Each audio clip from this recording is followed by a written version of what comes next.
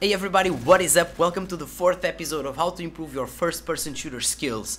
In the previous episode we went about the performance that you had in-game and how it affects your input and that it can cause you input lag and other stuttering, etc. So, I feel that we covered the very basics of everything that you need to know in order to really start practicing your aiming skills, which is one of the most, if not the most important thing in first-person shooters.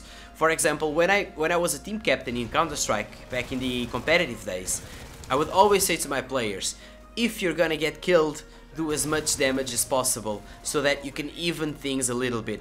In a 5 versus 5 situation, if you're defending a bomb site and the enemies are advancing and they're gonna kill you, you have three options that I'm gonna be happy with, some better than others. You make them waste all their grenades so that they don't have much grenades left, therefore they cannot counter grenade when we are trying to retake the bomb site. Or you leave at least one guy almost dead, like with really low health points, like just enough to get shoot one time and get killed, even if it's in the foot, Or you can take down at least one guy with you, so it's, again, you lose, but it's 4 versus 4. And in those 2 seconds when you realize that you're gonna get killed, that there's no other way around it, the only thing you can really count on is your aim. How fast can you aim, how accurate can you aim, and how good can you control the recoil in order to do as much damage as possible in under 2 seconds. And usually I'd say that there are 3 types of aiming, because for example in games that have really high time to kill, such as Quake, granted that you don't have any high damage weapon nor the quad damage, you're gonna have to hit the enemies a lot of times, so you cannot afford to waste any bullets. So you need to have a perfect lock-on aiming skill to to perform good in a game such as Quake.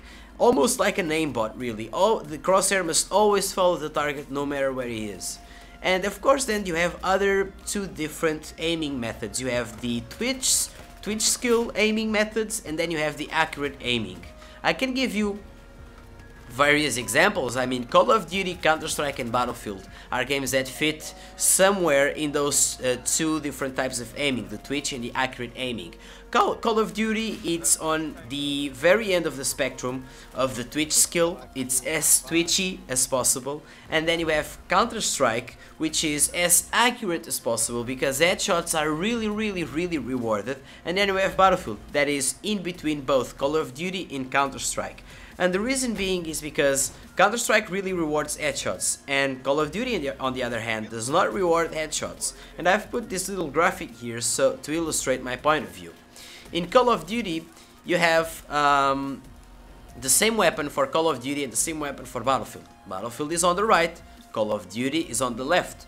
And you see that the time to kill in Call of Duty is considerably smaller or shorter than the Battlefield version. Why? Because one bullet of the same weapon in Call of Duty gives 49 damage and in Battlefield it gives 25. So in Call of Duty one bullet takes half the health, more or less, and in Battlefield it takes 1/4 of your health. This is why it takes more time to kill in Battlefield, because bullets don't give as much damage as in Call of Duty. And not only that, but Call of Duty doesn't really reward headshots. If you see the multiplier, it's 1.4, and in Battlefield it's not here, but I know this for a fact, and there are statistics to prove it. The multiplier is 2.0 if you hit the head. So 2.0 on Battlefield and 1.4 in Call of Duty. So that makes the game not really reward headshots. And Call of Duty right here, as you see, you have interest in hitting any of these parts of the body from top to bottom. And in Counter-Strike, I'm not gonna talk about Battlefield right now, but I'm gonna be talking about Counter-Strike. It's quite the opposite. Counter-Strike really rewards headshots, so you really need to aim for the head. Now what's the difference for these 2? Well, on the left you only need Twitch skills, because you don't need to really be accurate. As long as your crosshair is somewhere around here, you're gonna be good. But in Counter-Strike, if you consider yourself a serious player, every time you try and kill someone, your crosshair is gonna be here. You're gonna aim for the head the entire time. As you can see, it's way harder to hit the head than the entire body. Just look at the difference. It's a tiny circle, and in Call of Duty it's a huge like ball, you know. So in Call of Duty, in Counter-Strike, you really have to practice that aim for the head, and in Battlefield it's rewarded. So my advice is, and I've proven, this is more a personal taste, but what I used to do in Battlefield games, I would go to Counter-Strike first, warm up before I had an esports match on either of the Battlefields that I played on a competitive level. I would go to Counter-Strike, practice my aim on an aim map, then go to Battlefield and hit the head the whole time, because the mindset is going to be the same, and you're going to port what you have been practicing over the last half an hour. You're going to port it to Battlefield, and you're going to get better performance. It's a really good way to practice that in for Battlefield, especially because there's no custom maps in Battlefield, and there's no custom servers that allow headshot only. So that's the reason. If Battlefield would allow that, there would be no point for you to play Counter-Strike. But there are other ways you can practice. There's this website called aim400kg.ru. I'm gonna put the link in the description. That has, you can practice different types of aiming. You can practice accuracy, reflex, and quickness.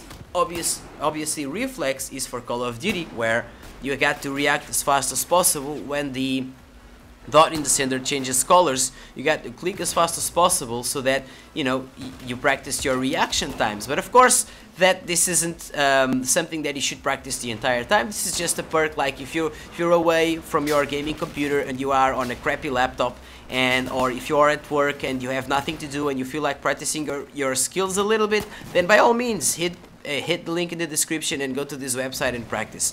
Now, bear in mind that I am a 29-year-old guy, and I'm talking at the same time that I'm doing this, so my reflexes aren't really that good. But any good player will have under a 200 millisecond delay time when you are doing this, but it doesn't really matter. And then you have the exact aiming, which basically makes you shoot against balloons that appear in different parts of the screen.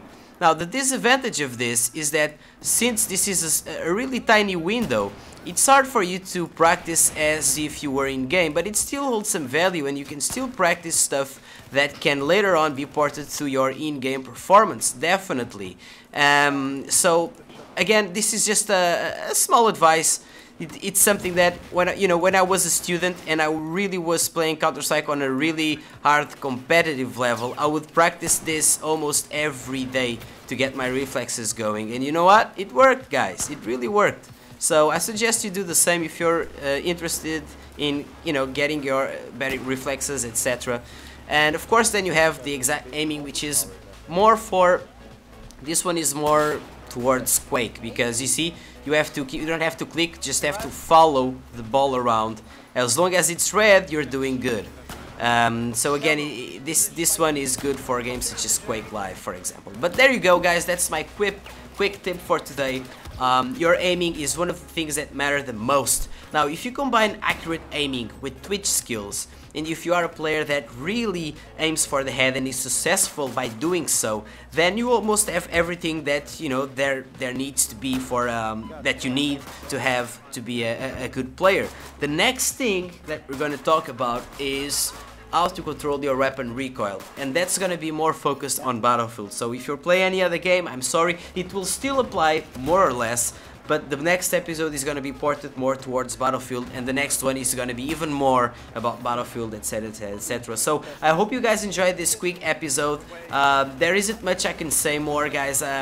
It's just practice. It takes practice. You know your mouse settings, you know how you should set up things, and you know what you should practice. So from now on, there's not much I can say. It's all about you now, and how hard are you willing to practice. Thanks a lot for watching, guys, and I'll see you in the next episode. Cheers.